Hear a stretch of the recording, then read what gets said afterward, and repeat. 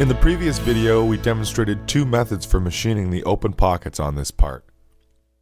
This video will cover a third method, which will use the stock as the machining region. If you are continuing from the previous video, adjust the stock back to its original size.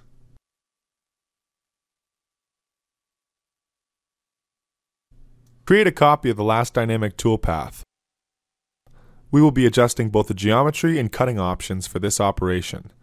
Click on the Parameters tab to open the operation for editing. Switch to the Toolpath type page so changes can be made to the geometry. Clear all the selections.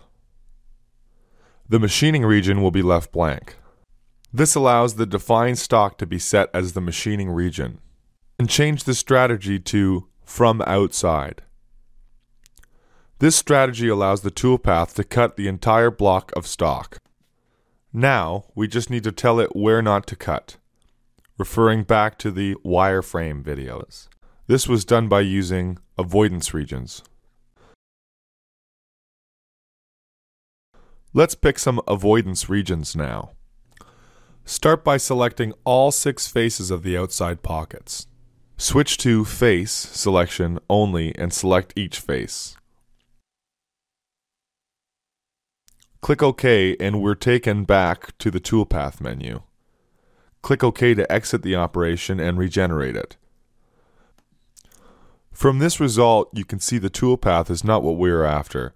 It has not picked up any depths from the selected faces. The depths come from the machining regions chains, of which there are none. And the toolpath is completely avoiding the pockets instead of cutting them. A few changes to the operation are needed. Open the parameters again.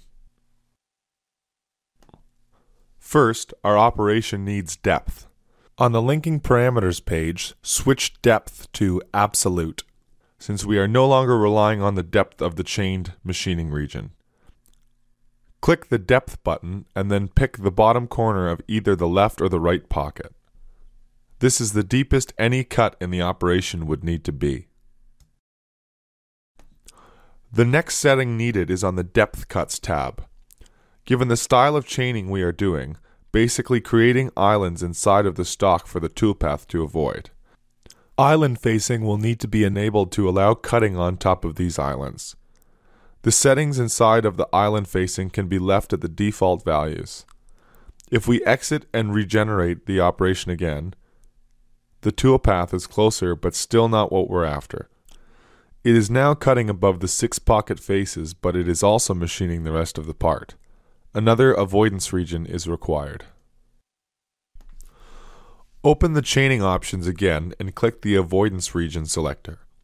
Right-click the chain manager window and choose Add Chain. We need to select the top face of the part. However, if we choose the face selection option, clicking the top face of the part will result in the chains on not only the outer loop of the face but all the circles and pockets within it. To grab just the outside edge of this face, switch to the loop selection, then click on the outside edge. Click OK, exit the operation again and regenerate the toolpath. The cut is now much closer to what we're after. Only issue is that it is cutting the top face. We wanted just the pockets.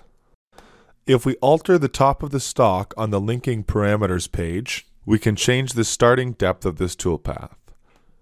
Click the top of stock button and select a point on the top face of the part. Exit and regen the operation again. Now we have the desired toolpath. This toolpath combines the flexibility of being able to use stock extensions and the speed of the toolpath creation by selecting faces instead of open loops. To check the operation's availability to adapt to stock, enlarge the stock size again. Since the stock is defining the machining region, having stock larger than the selected avoidance regions will result in all additional stocks being cut, not just extending an open toolpath to the stock. Set the stock back to the original size. In the next video, we will machine the remaining faces and pockets, and start diving into some of the cut parameters inside the 2D dynamic toolpath.